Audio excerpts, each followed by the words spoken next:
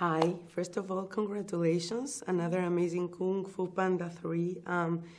I love this movie because it's not only cartoons and animation, it's a lot of a big message for the children. It's fascinating how we realized very soon that the best way to approach a Kung Fu Panda movie is not to think of a new story, but just think of Po and the character and what we want to see him experience, what we want to see him, what does he need, because this franchise everything is around Po himself.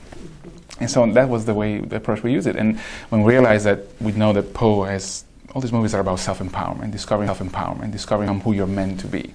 And yes, learn that he doesn't have to change to become a master, but deep down he's still an insecure character. And then when Shifu comes and says, well, now is your time to teach. You must take the next step on your journey, from warrior to teacher. But I'm no good at it. Of course, Po immediately becomes this little fat ball of insecurity all over again. But what that does for our story is allow for that lesson that you don't have to change to become a true master to come back to the surface, as Po is going to have to teach that very same message to a whole new generation of little baby pandas. I'm going to turn you into Kung Fu masters. Hi! And also, Shifu's message to Po, that fear that Po felt is natural and something all of us can identify with.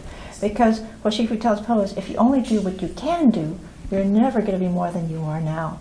So that fear of doing something you don't know how to do, going out of your comfort zone, is something a kid could understand. If they've mastered kindergarten, now they got to go to junior or elementary school, and then junior high school, and then high school, and then college, and then get a job or become a parent. Every stage of our lives, we're having to push ourselves to become our best, fullest potential. Prepare for war! Are you kidding me? When you talk about message in movies, the real struggle is make sure that you don't become pedantic and try to teach and become preachy about sending a message to the kids and to the audience. So the trick is using the cinematic language to just have fun with the movie, have fun with some characters, and then when you walk out, you're like, oh, I think I understand also a message. And that balance is something that is really kind of hard to do. Good time, bad time? Time is an illusion.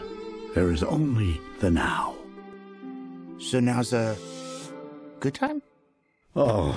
Like, you had amazing actors like Angelina Jolie, Dustin Hoffman, Jack Black, I mean, Kate Hudson, all these guys. And so they are such professionals, they're so amazing that they really became a partner with us in finding these new characters and who their performance would be. That's right. So Bryan Cranston's character, the father, for instance, he was there while we were crafting. What is his personality? What is his likes and dislikes? In the beginning, he was a much more stern father. And then I think that sort of comedy feelings that Bryan Cranston could even bring into a role created a father that was more like Po. You reshaped it for us. Yeah, he became this guy that was like, what would Po be if he turned 45 years of age and never had the discipline of Kung Fu? Who are you? I'm Li Shan. I'm looking for my son. That scene, especially someone like Jack Black, because we encourage him as much as the rest of the cast to just come up with something, just push. Where would the characters go? Yeah.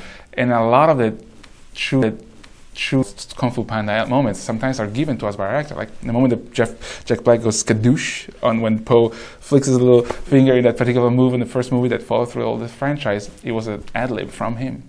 You must be the Dragon Warrior. How about you spare me the chit-chat? I'm going to take your chit-chat.